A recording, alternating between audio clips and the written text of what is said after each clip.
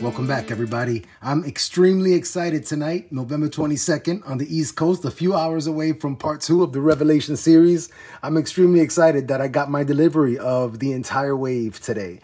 Something that struck me immediately, and this is the most anticipated figure in the wave for me, personally, and something that struck me immediately when I took them out of the package was the plastic being used on the flesh tone parts of the figure. It is starkly very different than the plastic being used for flesh tone on He-Man and Faker. Like, it's not even close. So I immediately took this as, wow, this is an upgrade in the design of the figures.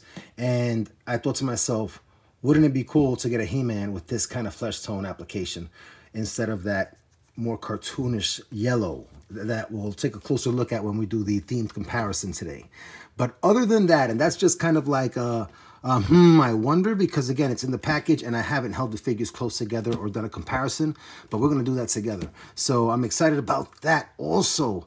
And so, yeah, so let's go ahead and take a look at some of the artwork on the package. Shout out to all the artists that make this happen, the engineers, the designers. Heck yeah, take a look at that bio. Let me adjust the camera there. Feeling that artwork. I wonder if these guys are going to come out as maybe like a 3-pack or something, right? For army building. Kind of like we see the Palace Guard up there. Never know. Complete wave. I also have the SDCC exclusive Scareglow. So in that video, I'll do a comparison. We'll do a direct comparison of those two guys, and that'll be chill. Very nice. Check for that. All right. Let's get FISTO out of the box. Boom. Boom. Heroic master of hand-to-hand combat. Yes, we've got FISTO, the heroic master of hand-to-hand combat. The palace guardian who literally packs iron in his right hand. And the interesting thing is, and I don't remember the vintage, I never had the classics, you know, I'm late to that whole party, and you've heard me mention this before in my other videos. So this is my only FISTO ever, and I don't remember the vintage, the original from the 80s. So I highly doubt that he had a metal fist. But let me tell you something, and I didn't know this because I haven't seen any previous reviews. This FISTO has a metal fist. This portion here is metal. I don't know if it's iron, but it is metal, 100%. It is metal. And I don't want to bang it on a hard surface because it is that kind of metallic paint that will chip. But this piece is definitely metal. It's definitely some kind of metal. It reminds me of, it kind of feels like the metal that the action figures, the Bionic 6 were made out of. Kind of like a die-cast metal or something. Only the fist, not the gauntlet. The fist does have rotation. The gauntlet does have rotation. There is no hinge in this massive fist, of course. It's not going up or down or left or right. It's just pounding things straight away. Bam! But very cool. He has the double-jointed pinless elbows. Very nice. And he has the swivel, the cut at the bicep, and the full rotation at the shoulder. The shoulders will give you, whoops, about 90 degrees under each armpit. No problem there. He's got an upper diaphragm cut that allows for some tilt. And we're going to take a closer look at that when we get the armor off. He does have the waist cut. He's got the hinges at the thighs or the upper hips. And then he has the swivel and cut at the thighs. He has the pinless knees. And so I'm going to bend them as far back as I can, and that is a tremendous amount of range.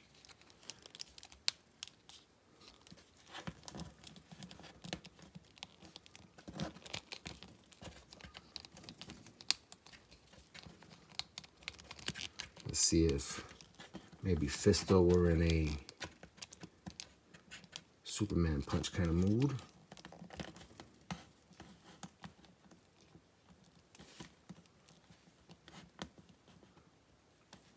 Will FISTO balance on one leg? Yes, he will.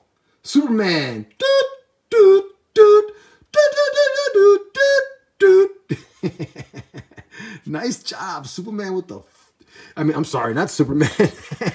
Got carried away. Fisto with the Superman punch. Nice deal. Can I get him to stand facing the camera? Come on, bud. This is a great shot right here. Yes. Well done, Fisto. Good, jolly good show, Fisto. Or should I say Magnus? Dun, dun, dun. Nice deal. So yeah, he has the cut at the upper boot. And then we've got the super generous ankle rockers. Really nice. And I don't know if this is purple. Is that purple? I guess it's like a purplish blue. But I'm feeling it. I'm liking it. Very nice. The brown is really well done. It's a deep brown. It doesn't look cheap. The loincloth, same. There's a black wash on it. It is a darker brown, and there is no wash on the boots at all. So you do see that coloration difference. And that's a shame because these are really nice boots. I think we've seen these boots before on either Faker or He-Man or both. But it would have been nice with a little black wash just to give it a closer match to that loincloth, because otherwise everything on this guy paint-wise is really, really stunning. Looking at the head sculpt really quickly. That is remarkably well done. I mean, I am really feeling the amount of detail in the locks of hair. Look at the detail there on the cheekbone. The bags under the eyes, the eye sockets. Really, really great detailing. Very nice. Little scowling look there with the wrinkles in the brow ridge. Little tuft of hair there. Very cool. Very well done. Very well done. The metallic paint is applied really well on the armor. At least on my copy. So I'm really, really thankful for that. Because I'm feeling this guy. I'm feeling this guy. He is definitely up there, one of my favorite figs in my collection so far. I don't have the Beastman Spike or Wave. So yeah, he's looking tough. Let's go ahead and take a closer look at Fisto's physique without the armor on. Looking mighty beastie, very gladiator-ish. Yeah, I think Magnus lives.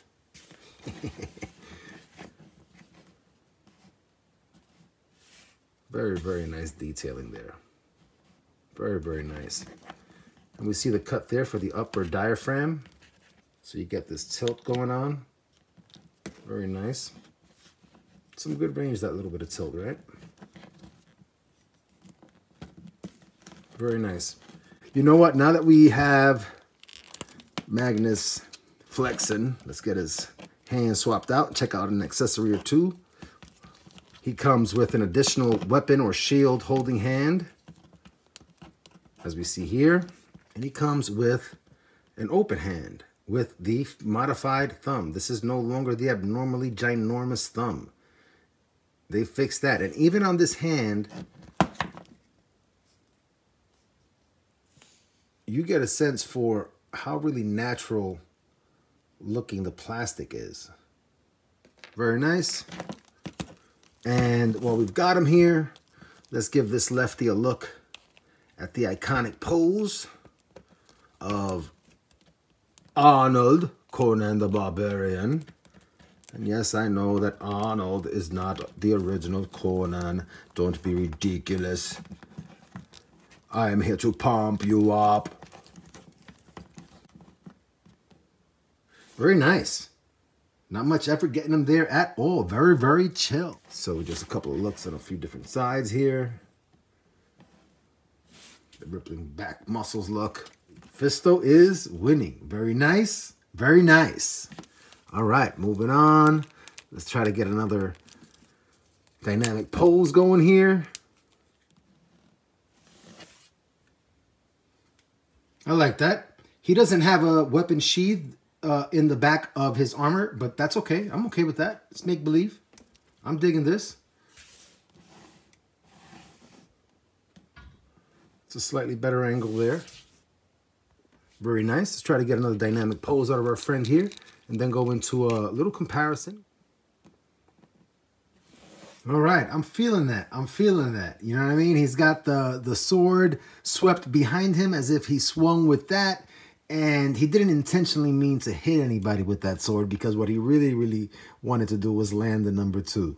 The 1 was just the fake to get him to flinch. And the number 2 was the bomb coming to boom level situations. Very nice. All right, we've got FISTO there looking kind of serious. Why so serious, FISTO? Very nice. This guy is very cool, man. I'm super excited. Let me tell you, the Revelation line really has me impressed.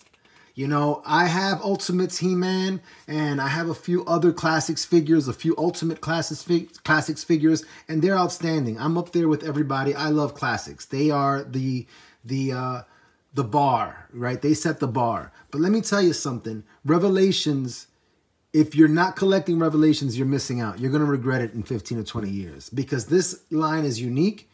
It has something, it has character of its own, and it really is paying a good homage to the mythos and the history of the Masters of the Universe. And I'm enjoying collecting these guys.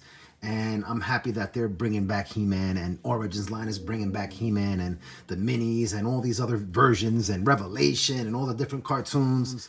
He-Man is back, and it's awesome. And FISTO is still so serious.